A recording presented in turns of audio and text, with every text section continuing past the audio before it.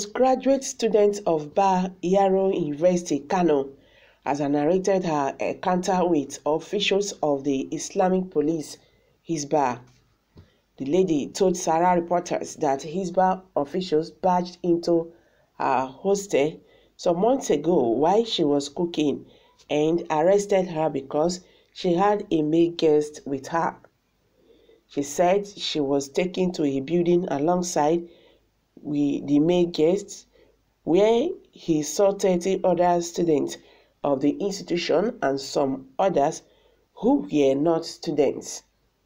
According to her, they were detained for about a day or two, within which the Hisbah officials conducted HIV and pregnancy tests on them. She alleged that the officers forcibly gave abortion pills to one of them whose pregnancy test was positive. She further alleged that the officials requested sex in exchange for their freedom, while others were released on bail ranging from 15,000 naira, 20,000 naira.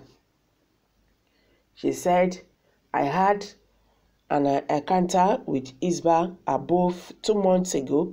I am currently a master's student at Bayero University in Kano. Hisbah officials barged into my room. They met me with a male guest. I was cooking. They knocked and I opened the door. They arrested us both and took us to a building of theirs, held us hostage for a day. They took our phones from us. We met other people there, many others, about 30 students of the university or more, while others were non-students. They had arrested some prostitutes too. All of us were held at the same building. While we were there, some funny things happened. The Hisbah officials conducted HIV and pregnancy tests for everyone there. Those who tested positive for HIV were taken to the hospital, and one person's pregnancy test was positive. She was given a drug to abort the pregnancy without her consent. This happened in the same building where they took us hostage. When we confronted the woman who gave the pills for the abortion because she claimed to be a health worker, the woman said they were doing that because the guests were prostitutes. The girl cried so hard, she cried from the pain of the forceful abortion and losing her child. I saw her washed blood. They gave her 500 naira to buy food. While we were also there, the Hisbah boys were asking guests there to have sex with them, saying they will release them.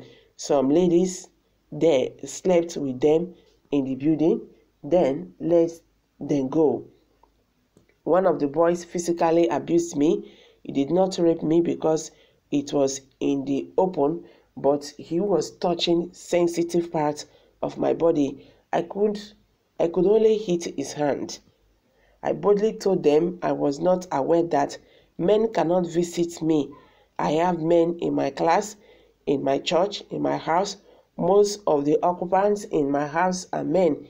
Why would they take me? They asked for a ransom, bail money from everyone there. I did not pay though because my uncle came and took me because I did not pay a dime, but others paid because between 15,000 naira and 20,000 naira. I thought our school would come for us. Some Igbo ladies there told me they just lodged in a hotel. 2 sisters, they came to the market to buy foodstuffs and lodged in the hotel. The Hisbah corps forcefully barged into their hotel room and took both of them. In fact, just 2 ladies. No man but Hisbah was like, why should they lodge in the hotel? That they are prostitutes. They said, after all, what are hotels meant for? They took people from the streets, hotels, hostels, and houses.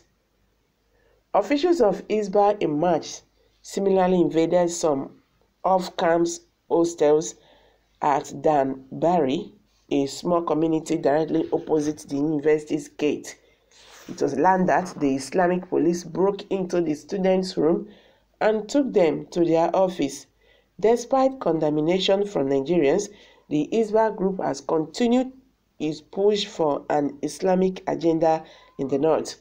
The agency, established to enforce Sharia law in some states in the region, recently banned hairstyle cuts, sagging of trousers, playing of music at social events by disc jockeys and tricycle riders from adorning their vehicles with pictures considered to be a sin against the Islam. This was in addition to other unusual directives relayed out by the Islamic police. Sorry about that. Hisbah recently made headlines for shaving stylish haircuts of young men in Kano and arresting people for improper dressing. They are also notorious for destroying truckloads of alcoholic drink. Nigerians have reacted. If this is true, then is so becoming. I don't think even in Saudi Arabia this kind of thing will happen. By the way, is there no VC in that university to or express permission was granted for this invention by power from above? Do you blame them? Blame the school authority. If I am one of the victims, I will sue the school for damages for giving them access. Any school that lost their authority over the school should be closed. I see this as plain work. So guys, you've all heard it now. This is the latest development of the Hisbah police. I'm going to drop it here. Kindly hit the comment section. And don't forget to give us a thumbs up. Thank you very much for always coming out here. I really do appreciate. Bye for now.